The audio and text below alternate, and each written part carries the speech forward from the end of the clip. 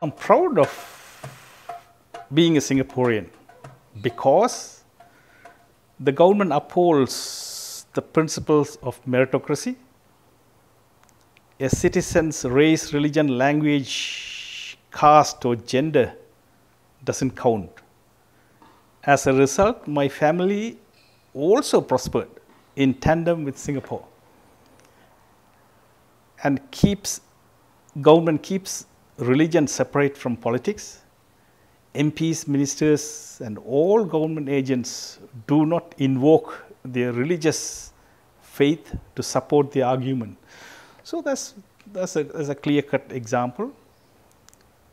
And while religious groups practice their faith freely, none of them or their representative is allowed to interfere with the functioning of the government. Unlike other countries I know, I lived in Ceylon, for example, that is controlled by groups, religious ideologies. It's a religious country, but Singapore is a secular government and secular country. That's fair. That time, I think it's 33, there was a big debate who a Singaporean is.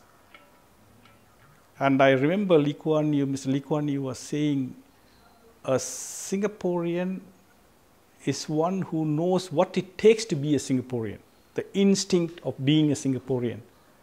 So it can come from born and bred, lucky, or it can come from outsiders. If they come in here and say, okay, I want to be a Singaporean and behave like one, that's perfectly okay. So at that time, the context in which I wrote was big debate going on. Who should be a Singaporean or how to define a Singaporean? It's only 50 years, very difficult to define who a Singaporean is.